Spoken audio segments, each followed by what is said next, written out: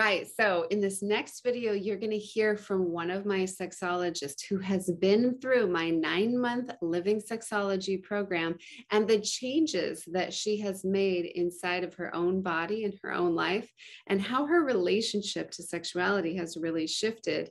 Her relationship to intimacy and really finding that deeper sense of connection with self and with another.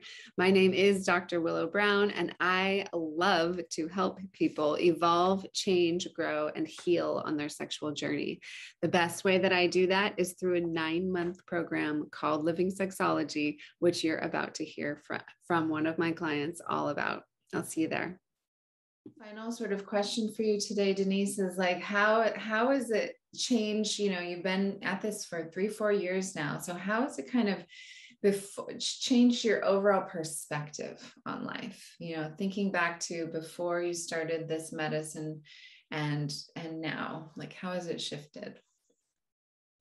Well, I just think there's just this whole world that I've been introduced to and that I can explore and get to know that just wasn't there before. And yeah, it's I guess it's just really expanded my world, my and not just my sexual world, but my whole just in sense of health as well, and the well-being that I can create. There's so many tools that I have, you know, that I can use for my own health and well-being rather than running to the doctor for this or that. And I mean, of course, doctors are important and we need them, you know, in terms of like going to a Western doctor, because I would do that, you know, oh, my skin, or oh, my this or my that. And now I feel like I can call on other things to help with that. And my diet too. I mean, you help us with diet. So it's a very comprehensive, there's a lot to draw on. So I would say I just feel more equipped. I feel more equipped in my life.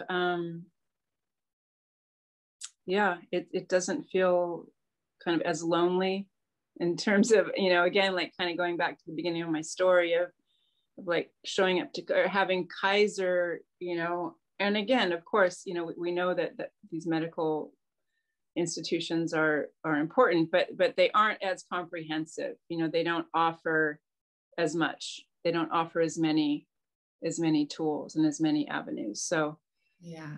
And it's not, and yes, God bless Western medicine and Western doctors. We need them, of course.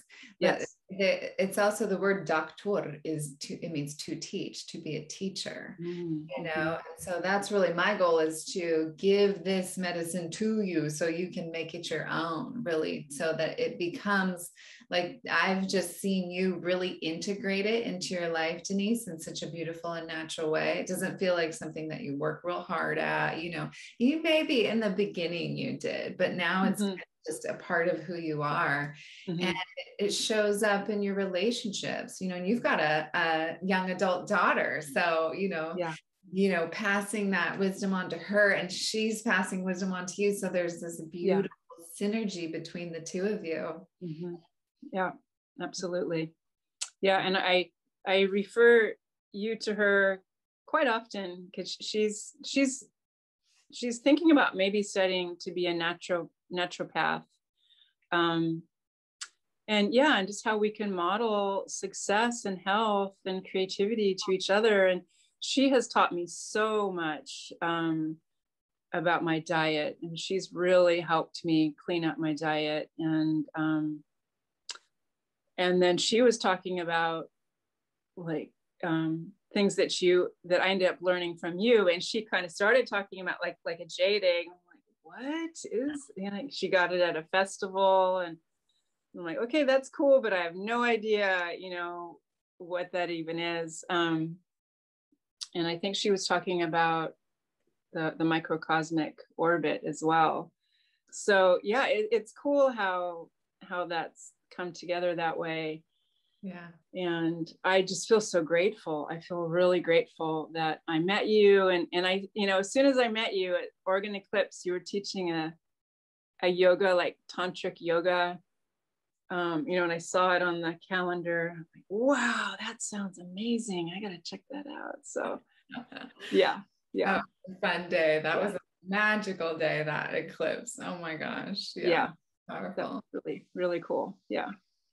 And and I just love how, it's opened up this whole new level and this whole new conversation between you and your daughter. There's this beautiful closeness that, I mean, you guys have always been close, but there's this whole other world that you get to like talk about together and explore together. And, the magical world, it's bringing the magical world forth in your life so that you can share it with others and play in that realm together. So, very, very powerful. So what would you say to anyone who's considering joining Living Sexology? Well, I'd say it's a good investment. It's definitely, it's a great investment. I would say definitely do it. You're going to learn a lot. Will is a great resource and well organized, and I mean, absolutely. There's so much to choose from and to learn, and it's so holistic.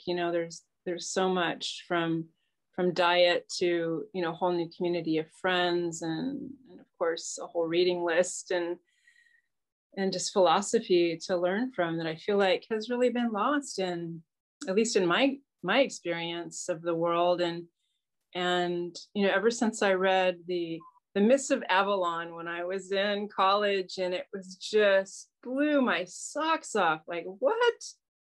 And then I got kind of mad, like, why didn't I know about this? And so I feel like it's a little bit a piece of that kind of just wisdom and culture of just the wisdom of women and so much lost history that can be reclaimed. And I guess the other thing is being an older person, I'm 59, and it helps me to just be okay with getting older and following the moon in the sky, now that I don't have my menstrual cycle. And that's just been such a gift.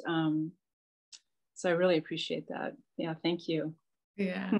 I love you, Brian. The Myths of Avalon. Oh my God, one of my favorite books of all time.